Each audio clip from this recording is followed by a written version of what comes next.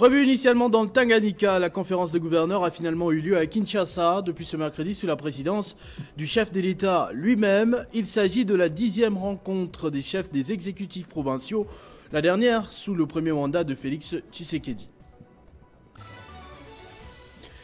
Le Congo central accueille à partir de ce mercredi la 3e édition de la Semaine congolaise du tourisme.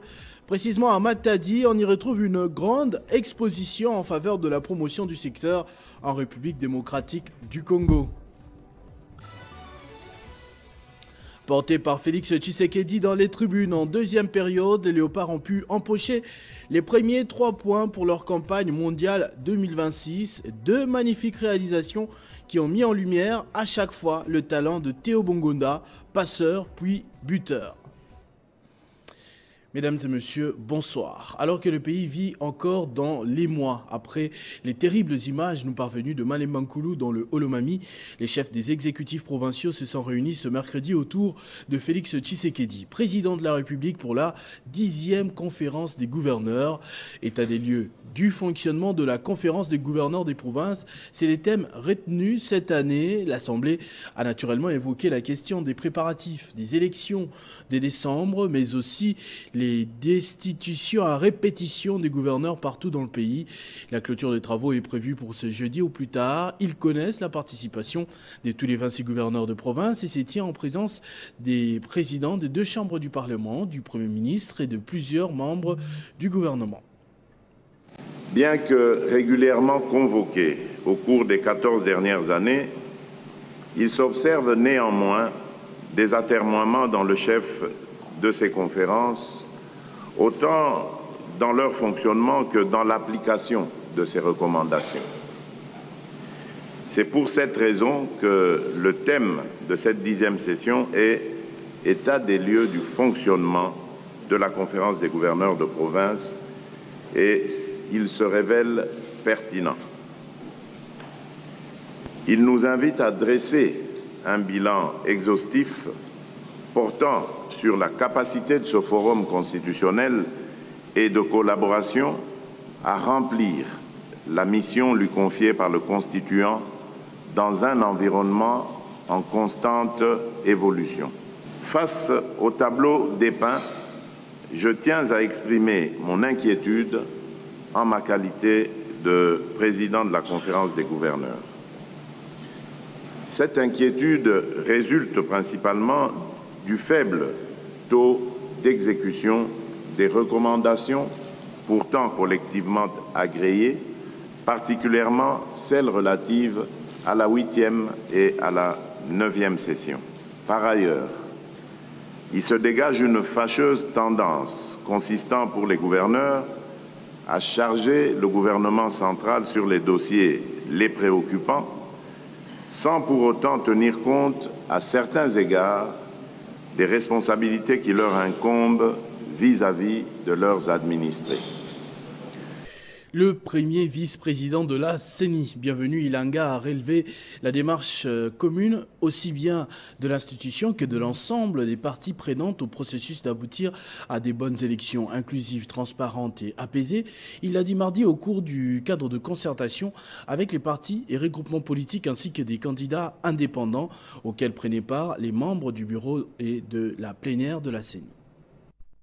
L'occasion était pour le représentant de Denis Kadima empêché de dresser le tableau actuel du processus électoral en soulignant l'intérêt qu'a la CENI à tenir son engagement vis-à-vis du peuple congolais en exécutant son calendrier, relevant le lien étroit qui lie toutes les composantes de cette chaîne et la détermination de la centrale électorale à relever le défi. Bienvenue Ilanga est revenu sur l'essentiel de ce qui a été entrepris par l'équipe actuelle de la centrale électorale qui s'est appliquée à tout faire pour rattraper le retard avec lequel elle a été mise en place en tenant son engagement à respecter le délai constitutionnel dans l'organisation des élections générales. Le premier vice-président de la CENI a également évoqué les différents défis tant logistiques, financiers que sécuritaires qui rendent moins aisée la tâche de la CENI qui se présente comme un vrai challenge en rassurant de la poursuite sans discontinuer du déploiement du personnel et du matériel avant de mettre un accent sur les différents types de formations qu'acquièrent les employés de la CENI, appelés à exécuter des multiples missions spécifiques dans la perspective des scrutins combinés à venir. Introduisant ces instants d'échange, le deuxième vice-président Didi Manara a souligné le souci qu'a la CENI à multiplier des contacts de ce genre pour renforcer la crédibilité et consolider ses relations avec toutes les parties prenantes pour une plus grande confiance. Cet échange a par ailleurs été marqué par les exposés des experts de la CENI sur des questions bien spécifiques, mais aussi une démonstration du fonctionnement du dispositif électronique de vote, ainsi que de la simulation d'une opération de vote avec des plus amples explications avant la partie interactive lors de laquelle la CENI a apporté des éclaircissements sur les différentes préoccupations soulevées. Le ministre du Tourisme, Didier Mazenga, a lancé ce mercredi la 3e édition de la semaine congolaise du tourisme à Matadi. Je le disais au sommaire, l'objectif est de promouvoir par des expositions le tourisme à partir du Congo central.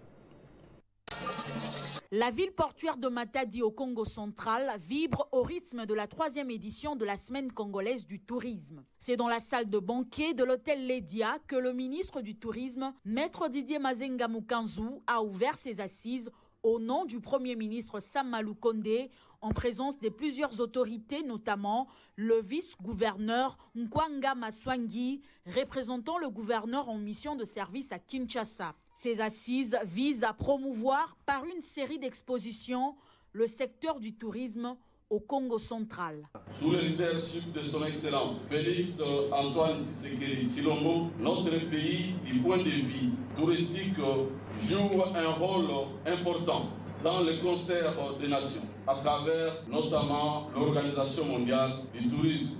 Je vous invite tous à ne ménager aucun effort afin de produire au travers des panels qui seront organisés un travail, je déclare ouvert les travaux de la 3e édition de la semaine congolaise du tourisme. Je vous remercie. Après la première édition organisée au Lualaba et la 2e à Kinshasa, la 3e édition de la semaine congolaise du tourisme se tient au Congo central, une province qui compte 130 sites touristiques, dont 89 sont naturels. Ici, je parle de la culture Kuba, de la culture Pende. Nous avons des statues là, ce message de travail, il y a un message de l'amour des mamans. Après avoir constaté les irrégularités dans le dossier de l'évêque général Paul David Olangui, les pères fondateurs ont porté leur choix sur Ejiba Yamapia pour diriger cette structure religieuse. La décision d'Ejiba Yamapia met définitivement donc un terme au feuilleton de Dokamba. Plus des détails dans cet élément de Jean-David Kilolo.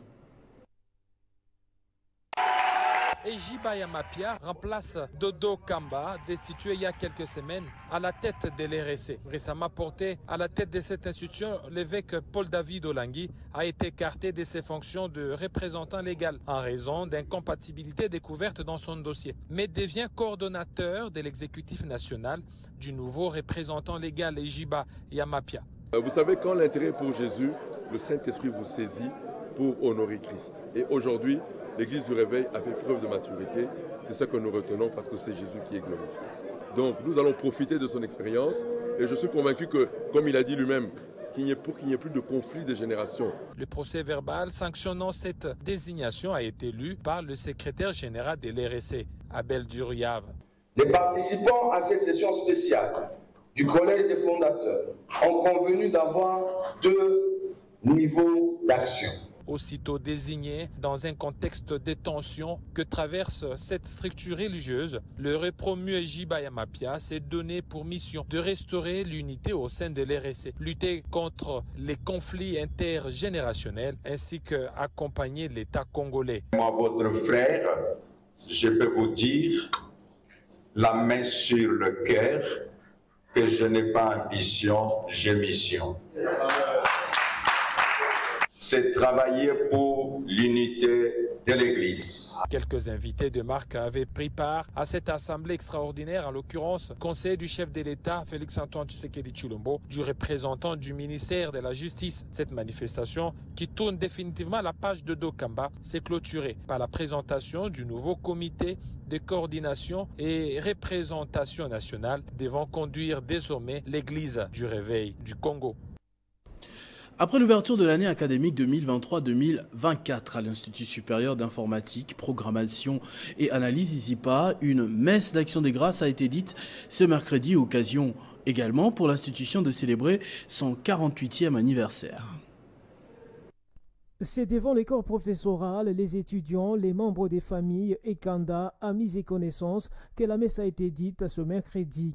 Dans son homélie, le prêtre du jour a prêché sur l'amour, la paix et l'unité, que l'esprit de division n'existait plus afin que l'Institut supérieur d'informatique, programmation et analyse puisse aller de l'avant. Cette célébration des 48 bougies de l'ISIPA a été célébrée en l'absence de son PDG actuel, Martin Ekanda Odimba.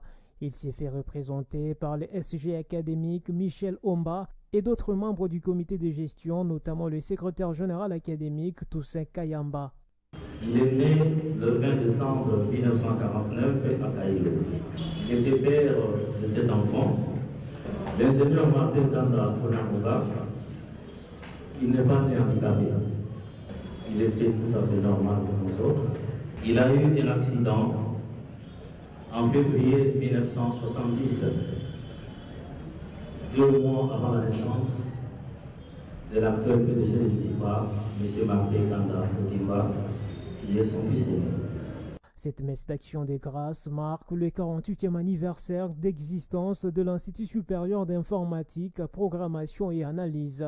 Elle a été dite dans un des auditoires de l'institution, relayée dans différents locaux, rendue possible par les nouvelles technologies grâce au nouveau comité de gestion sous le management du PDG Martin Kanda. Au Katanga, parlant de cette mission de contrôle de l'autorité de régulation de la sous-traitance dans le secteur privé qui se poursuit dans l'espace Grand Katanga en général et qui donne la possibilité aux entrepreneurs d'être en contact direct avec les responsables des sociétés principales, bien avant toute autre disposition pratique d'intégration dans leurs systèmes respectifs afin de concourir aux marchés éventuels.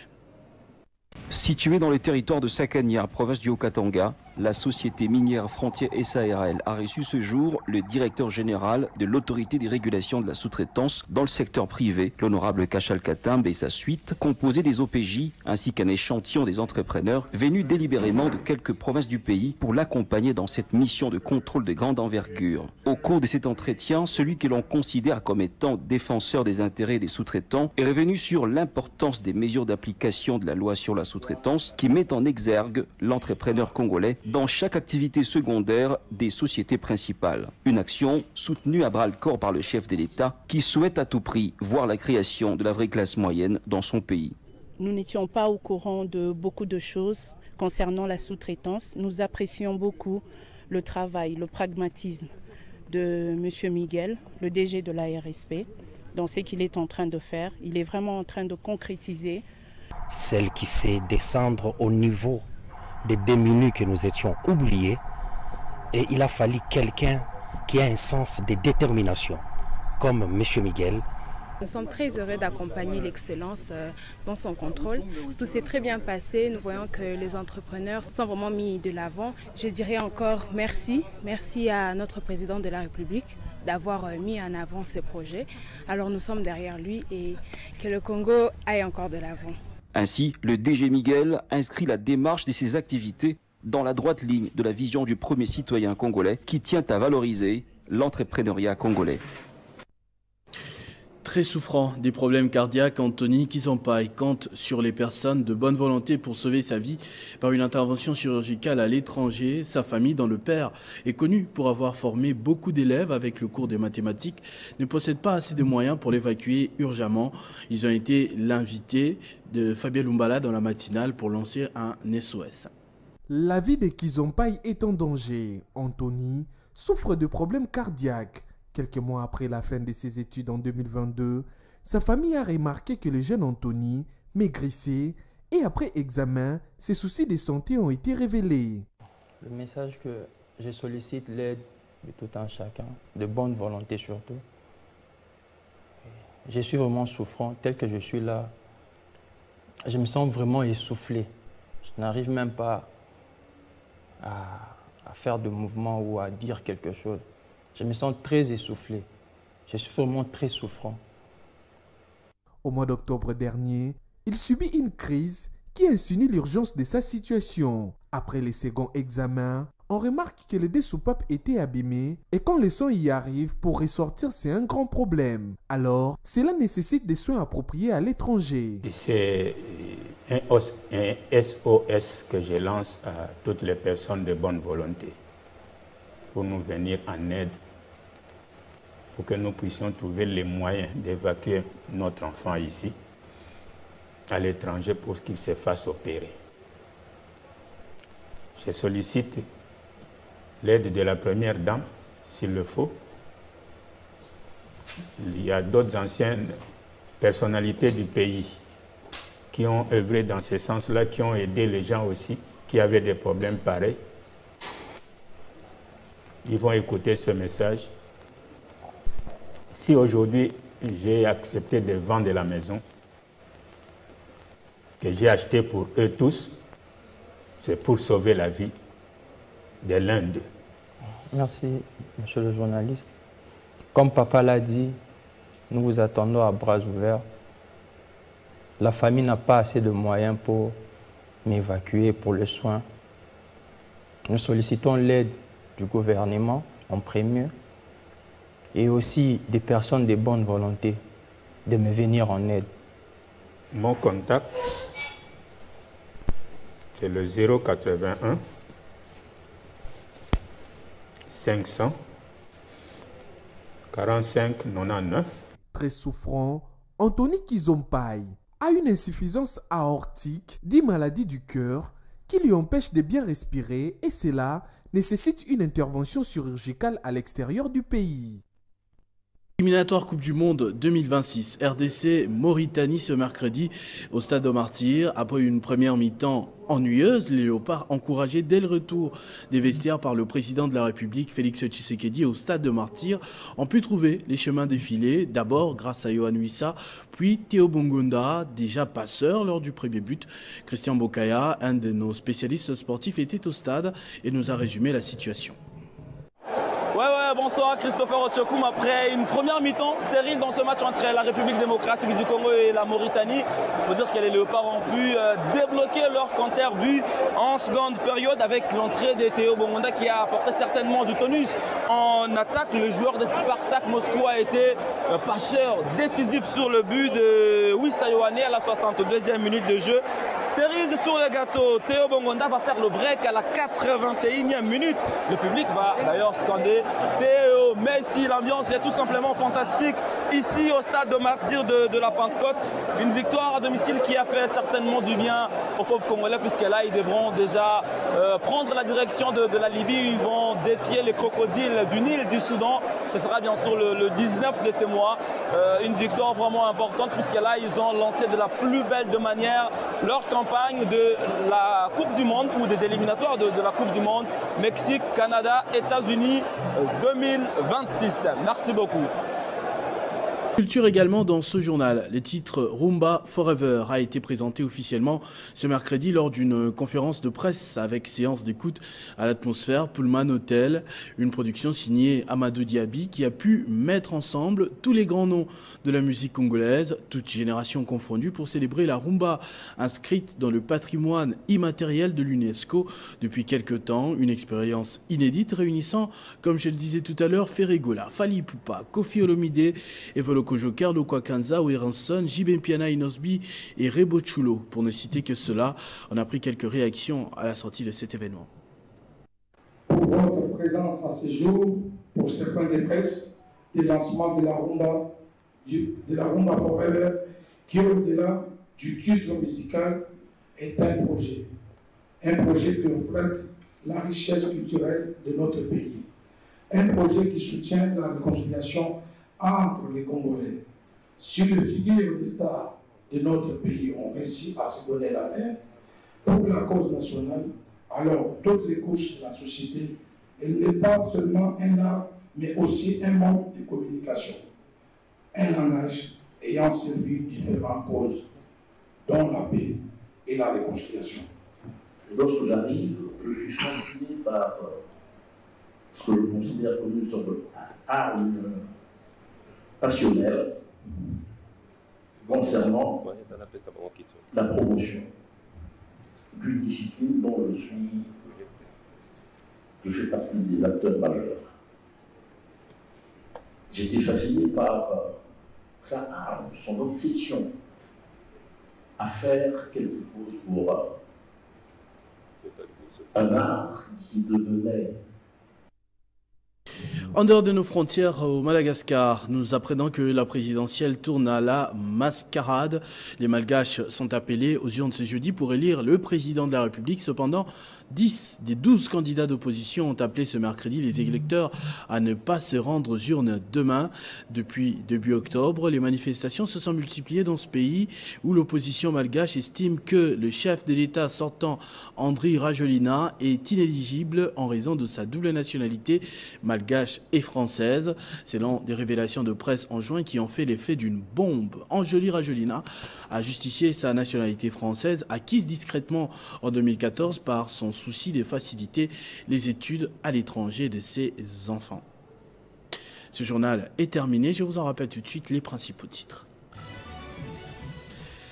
Prévu initialement dans le Tanganyika, la conférence des gouverneurs a finalement eu lieu à Kinshasa depuis ce mercredi sous la présidence du chef de l'État lui-même. Il s'agit de la 10e rencontre des chefs d'État, des chefs des exécutifs provinciaux, la dernière sous le premier mandat de Félix Tshisekedi.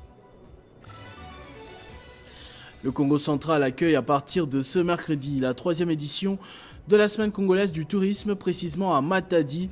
On y retrouve une grande exposition en faveur de la promotion du secteur en République démocratique du Congo.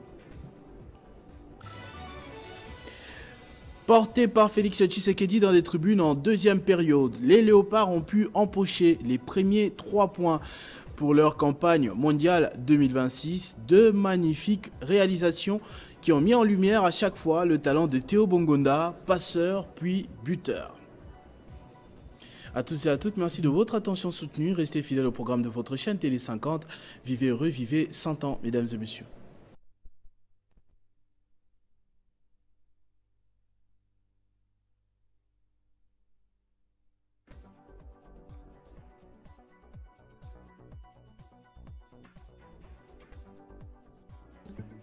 Retrouvez toute l'actualité en continu sur www.tele50.cd.